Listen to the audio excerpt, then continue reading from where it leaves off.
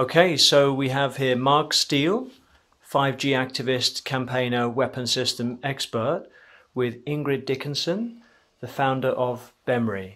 So Ingrid, would you mind introducing yourself for the camera? Just tell us briefly about your background, please. Yes, I founded BEMRI a few years ago to look for an alternative to microwave communication, which was, we were trying to concentrate or focus on visible light communication. And looking at alternatives to the dangerous, to the health effects of microwave communication. So BEMRI is looking at ways to find a biocompatible system, and that's why we set up quite a few years ago. Long before Li-Fi was known, we already were talking about visible light, VLC, visible light communication. And what does BEMRI stand for? Bioelectromagnetic Research Initiative. So okay. we are looking for biocompatible communication systems. Okay. And there's been, some chatter on the internet about apparently someone from BEMRI went up to Gateshead and did a 5G survey. Do BEMRI do surveys for 5G? We don't do surveys, and we don't authenticate surveys. It was a member, then a member, he's no longer a member, it was a member of BEMRI who actually does these surveys privately for people who are electrosensitive.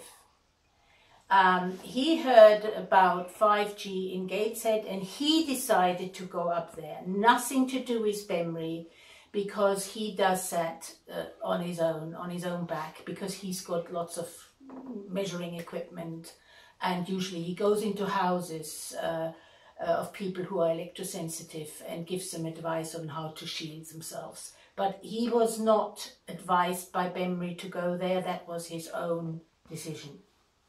And there was a claim that apparently Mark Steele had bullied you over the phone or change your mind about this survey that was supposedly done by BEMRI. Did you get any harassing calls from Mark? No, in fact, I heard that BEMRI, the name of BEMRI, was used to discount the fact that there was 5G in Gateshead. Now, I told this member, now no longer member, at the time that that BEMRI should not get involved, because as long as somebody makes a fuss about 5G, we should be happy, because we are not that kind of platform. We are simply giving information about peer-reviewed evidence of, harm, or interviews or articles in the media. We are not that kind of platform that actually, does measurements. So I actually said when he phoned me and said he measured in Gateshead, I said, we'll stay right out of it. Whether there is 5G in Gateshead or not does not really interest me, because I know 5G is going to be rolled out. I mean, you'd have to be an idiot not to see it everywhere on the, in the media. So 5G is, or as far as I'm concerned, I'm not really interested whether it's in Gateshead or not. I'm interested whether somebody is taking up the fight and say, look, there has been absolutely no research. So I actually, when I found out that the name of BEMRI was used to actually discredit Mark Steele, I phoned Mark Steele and said, what's going on here? And he told me that, BEMRI, our organization, basically made a statement that that Mark Steele lied or is wrong. And I said, no, that's not the case. We're staying right out of it, because we are not taking measurements. So basically I said, I will put a disclaimer on BEMRI's site that we are not that kind of site. We are information only. And actually to say that I was threatened is a plain lie. 5G's in the streetlight. It was always in the streetlight. It was in the streetlight as an experimental test. Started in about 2013 in Gateshead, and by 2016 I knew of it. The chap who we're talking about, David Webb, right, actually specifically demanded to come to Gateshead to do a test. Now that to me was very, very suspicious. First and foremost, he was already being told that the sub-gigahertz, the blanket coverage, was 5G. He already knew that. He had the documents from Europe, which I'd already sent to him. He then came to measure a sub-gigahertz frequency, the 868 to be precise, on the transmitters, which is specifically 5G. So we have a 5G piece of equipment, backhauling data, scanning people's homes, 3D mapping their homes. I've got the pictures. 5G has actually been reported in the mainstream media in the light system. It's been reported in the mainstream media because, as a matter of fact, that's where the micro cell for the 5G array is situated. It was experimented on the people at Gateshead. We had children die in the womb. I fought against 5G from day one. These people, the reference things that they see in the papers, then they say that the stuff they see in the papers isn't correct. I mean, we've been in court now 5 times. These individuals are stating it didn't happen. Now, why would the government authorities give me a platform in a court case that's been blasted out internationally across the world if we're not trying to stop 5G? I can't understand. Why would the government give us a platform? Why would they? The reason why they give us a platform, the reason why they took me to court, because I made sure that they had no other choice but to take me to court. I forced Gateshead Council into a position, like, because of me tenacious activities in the area, I forced them to take me into court, right, where they had to embarrass themselves, where they brought experts to that court that couldn't show what they had in the lights. And I proved in a court it was 5G. And that's why the judge said the 5G risk must be debated, because he could read in my skeleton argument what was actually in those lights. It was 5G. As now has been attested, at the time, nobody knew that the 5G rollout was actually sub-gigahertz and it was actually urban radar, an urban scanner. Nobody knew, but I knew, because I knew it was battlefield interrogation equipment, and that's what 5G is. Forget about what you see in the mainstream media. People can't pick and choose what they're seeing in the mainstream media. What they have to do their own research. Go and have a look at the spec, the Ofcom specs, the European Union specs, or the FP7 funding for these technology companies, where they took this equipment to South Korea and tested it, looking at the jungle and target acquiring wild boar and shooting them with the same equipment. I know, because I've read the documents. So these people, if they want to investigate, let's start investigating the truth and the reality of what's going on in Gateshead and around the rest of the country, instead of trying to use their ability to try and discredit me from trying to fight against them. This same individual, her narrative and our website's been used on a number of occasions by the industry. The industry are showing it to people. They champion this particular person. So this person got nothing to do with trying to stop 5G, because anybody that can't see, that's actually been printed in mainstream, that the street lighting actually has a 5G sub-gigahertz transmitter. You only have to climb up one and take one off. Have a look at the hardware. Let's stop the lies. Let's stick to the truth. Right? I don't need to go and threaten anybody about telling the truth. And Ingrid here is telling the truth in front of everybody. Right? Nobody threatened anybody. All right? That's the truth. There you go. And just to add to that, it was in the Telegraph article about how the telecoms companies are fighting over, getting 5G onto the street lights. That was in the Telegraph about a month ago. And just to add another couple of things, you had, David Webb gave a talk in Totnes about 5G and EMF, and he tested Sue Webster's, who I had on the MP video earlier when we had Sarah Wollaston. He tested her electronic toothbrushes that have Bluetooth. And he said, no microwaves coming off those. But we tested them with the Acousticom, and the Acousticom, which, as we all know, measures microwaves, the Acoustimeter 1 and 2, showed the microwaves. And I went up to Gateshead when I was there, the street lamp with the antenna on, that was giving off microwaves. And he said, no, it's not. and he was recommending some really expensive equipment, that we didn't have, but you can measure it with these cheap acousticon meters that just cost like £140. They do measure microwave radiation. He's in denial of that, and that to me is extremely suspicious, because it doesn't take anybody a great deal of research to actually go and have a look and find out that 5G, the blanket coverage, is, as a matter of fact, sub-gig. The backhaul is part of 5G. Harvard Technologies admit in the in that director's report of 2016, that equipment on the streetlights in Gateshead backhauls, targets acquires and backhauls everything in the urban environment. This is for everybody to see. Go and have a look. And since then, good job we've got the documents, and good job they were in the court and they're registered historically now in the court papers, because that company's been pulled down.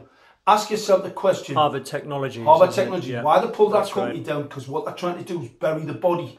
Yeah. Because that piece of equipment on the top of those lights is a target acquiring weapons system, and it is absolutely outrageous. And what's more outrageous is individuals who pretend to be 5G activists, and they're not. They're working for the state. And Barry's admitted that this all comes under the Official Secrets Act, rolling out this technology.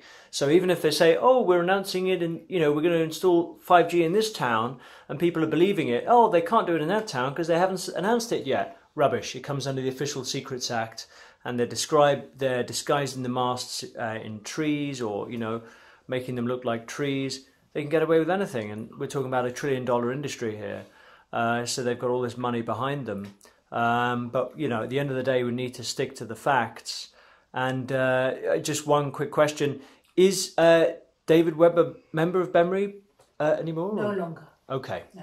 So he comes all the way to Gateshead to do a test, and basically says the transmitters on the lights operating at sub-gigahertz. Well, I already knew that. It's urban long-range radar. I already knew that. So why was he trying to tell us something I already knew? And it actually operates specifically the 868. And the 868 is specific for autonomous vehicles, 5G. 868 5G link up. It's got a dielectric lens that is supposedly to shoot a signal at an autonomous vehicle. However, it's not for that. It's to shoot you. That's how serious this issue is. All right? And that's why what we need to do is park these unfortunates off to one side, right? And let's talk about it anymore, because to be honest, it's just a distraction. Yeah. Thank you very much, folks. All right, and Ingrid, you're going to see the 5G event tonight at St. Mark's Church. Yes, what do you think about that? Yeah. Looking forward to it? I'm very concerned, I'm concerned about that the trees will be cut. The trees will be heavily pruned or cut. And my question is, where are the Greens, and where is Extinction Rebellion here? Where is Extinction Rebellion? Because we are looking at extinction. So why are they not even mentioning it? That's a really good question. Well, why RSPCA, another one. I mean, chips. They're putting chips in your dogs and your cats, and they're dying of cancer from the increase in microwave radiation in homes, because it acts as an antenna inside the dog. So it actually increases oxidative stress around where the chip is. All right, that then leads to cancers. So your dogs and cats and pets are dying of cancer. Know about the RSPCA, they're out for lunch. The RSPB, out for lunch. Greenpeace, out for lunch. Liberty, out for lunch. Liberty did an article the other day about, about this this facial recognition. Facial recognition, they're talking about privacy. Well, let's talk about the real issues. It causes cancer. They're scanning you with a class 1 cancer causing radiation to actually map your face. If you don't have protective eyewear, your local police force are trying to give you cancer. Now, I believe there's a serious issue there, not just a privacy issue. So why is Liberty not covering it? Why are any of these Amnesty International, the torture, children being tortured in school from Wi-Fi, neurological disorders, 70,000 children self-harming in schools from industrial grade Wi-Fi, where Public Health England, a criminal enterprise, turn around and say it's safe. Absolute garbage. The peer-reviewed, thousands of published, peer-reviewed, uncontested papers, state that non-thermal microwave radiation causes neurological disorders, lots and lots of biological damage, DNA damage, etc., etc., etc. I could go on. There are thousands of them. So these dishonest organisations, public servants paid for by the people, out to lunch. Not only that, charities stopped paying them. The Woodland Trust turned around and said the chopping down the trees got nothing to do with 5G. Amazing. How do they know?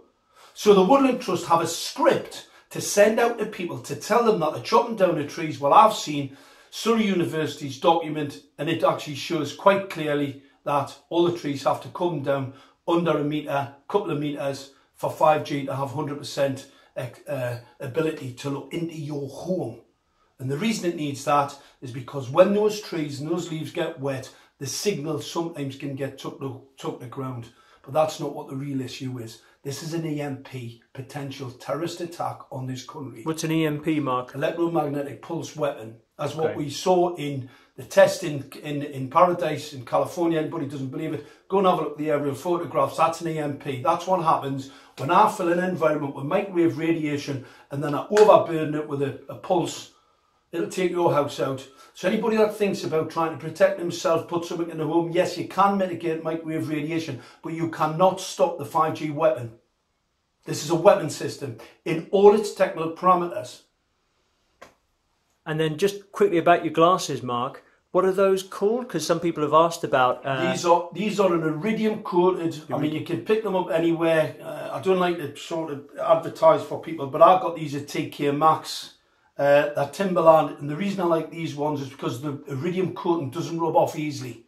That's the metallized coating on these glasses. It helps to reflect back out the microwave radiation. But what's really important about these, all the LED streetlights that have been put up recently are pretty toxic. They are lethal, by the way. It's the pulse modulation, but it's the fact that you don't have spectral balance. So you've got a blue phosphor coated LED. There's no spectral balance.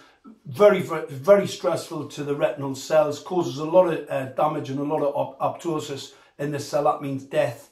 So we've got all the science that says that. So ask yourself the question. Public Health England have already warned councils around the country about the rollout of LED streetlights, and they are at pace rolling out the technology in breach of the 2012 Social Care Act that says that the state have to protect you from non-ionising and ionising radiation, and they're rolling out the technology that they already know to be harmful. Ask yourself the question. They have an agenda and we have to stop it. We have to take these characters to court. We've got to get involved. We've got a fund there where people need to get organised, people need to get involved with it so that we have numbers. When we take these characters into the courts, we have numbers who are all involved in it because they have broken the law. The laws of this country have been broken. We've actually got the evidence. Let's get them in there. And we've got a useful sticker that people can put on their street lights. There's a lot of people need to start, taking action locally, nationally, and we need to coalesce into groups so that we're not all start to try and take action against this crime that's been committed against us. 5G technology is untested, it's unproven, untested. There's no safety data at all that shows that it's safe. There's no safety data. There's no absolute safety data at all, and that shows quite clearly, right? It's in breach of the Nuremberg Code. They're not allowed to use experimental technology on top of you. This is totally experimental. It's in breach of the code. It's a human rights crime. It's an indictable offence. Your council is committing a crime on you. Your local authorities are committing crimes on you. That technology has never been tested. It's not proven, and it's proven in laboratory tests and in the published, peer-reviewed, uncontested papers. It's harmful. So ask yourself the question, why? We need to take action. We need to take action now.